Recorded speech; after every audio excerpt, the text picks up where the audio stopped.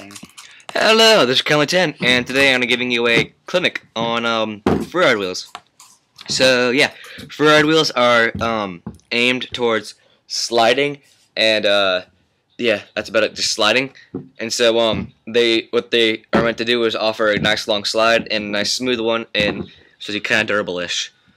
Alrighty, so first thing we'll talk about is lips.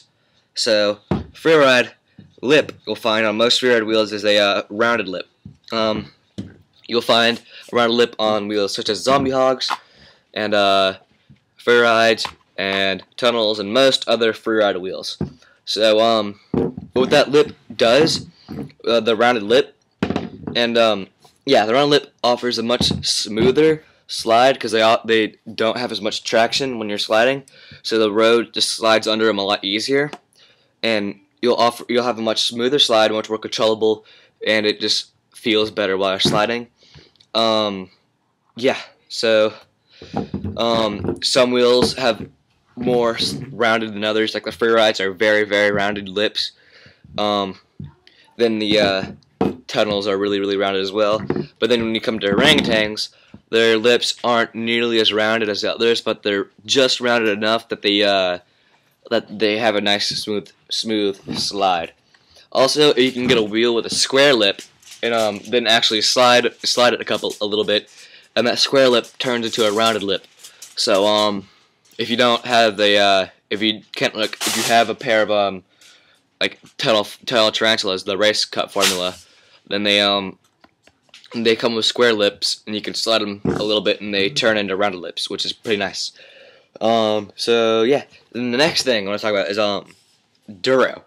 So duro is how hard the wheels actually are, and so the hardness of the wheel affects it in how it slides. So a harder wheel will slide easier and longer, like this stimulus will slide nice and easy and long.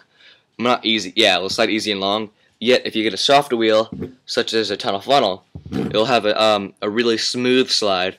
Yet you won't slide as long, and it'll be kind of harder to break that friction barrier.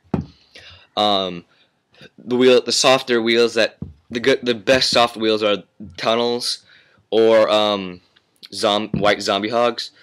They both of them have these two have rounded lips, very rounded lips, so they slide really easily. Yet they are soft as well, so they offer a really smooth slide. Harder wheels would be these. A perfect example was these Durians. They don't need that really rounded lip because they're so hard. So you breaking that friction barrier is a lot easier. So they don't need that rounded lip, so they don't have it. So also the ABEC 11s are another one with a really rounded lip. Yet they're kind of softish. Next thing is about bearing placement. So the bearing can be placed in 3 different ways. First one is the side set, which means that the bearing is all the way to the side of the wheel, and so it's like flush to the side when you're mounted in. This offers the most grip out of all the wheels, because all the weight's centered on the one side, and all this is over here just gripping onto the road.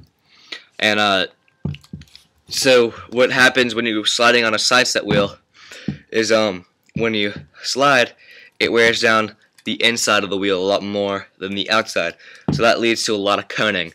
And coning can be either good or bad depending on how you look at it, because sliding on a coned wheel is a lot easier.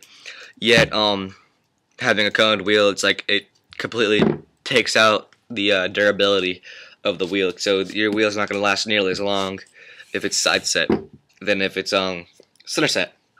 And we don't have any center set wheels to show you, but yeah, center set wheels is just right when the wheel's mounted right in the middle. I think Sector 9 race formulas are center set. Yeah, so when you have a center set wheel, they offer the best slide because the weight is equally distributed in between the whole wheel, and so as you're sliding, you're still gonna wear in one side a little bit more, But when you wear down like start coning one side, you can flip the wheel so the outside side is facing inside now. That way you'll start wearing down the inside part of the wheel more. So that will almost double the life of your wheel.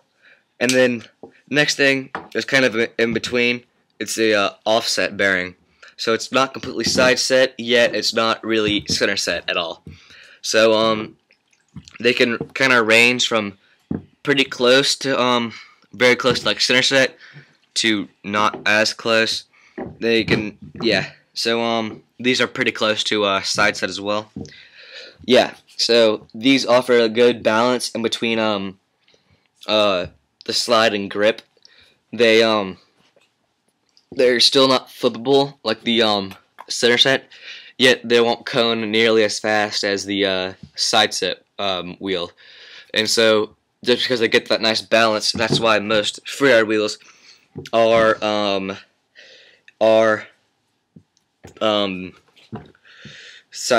offset. So yeah, that's basically it. So goodbye. I love you.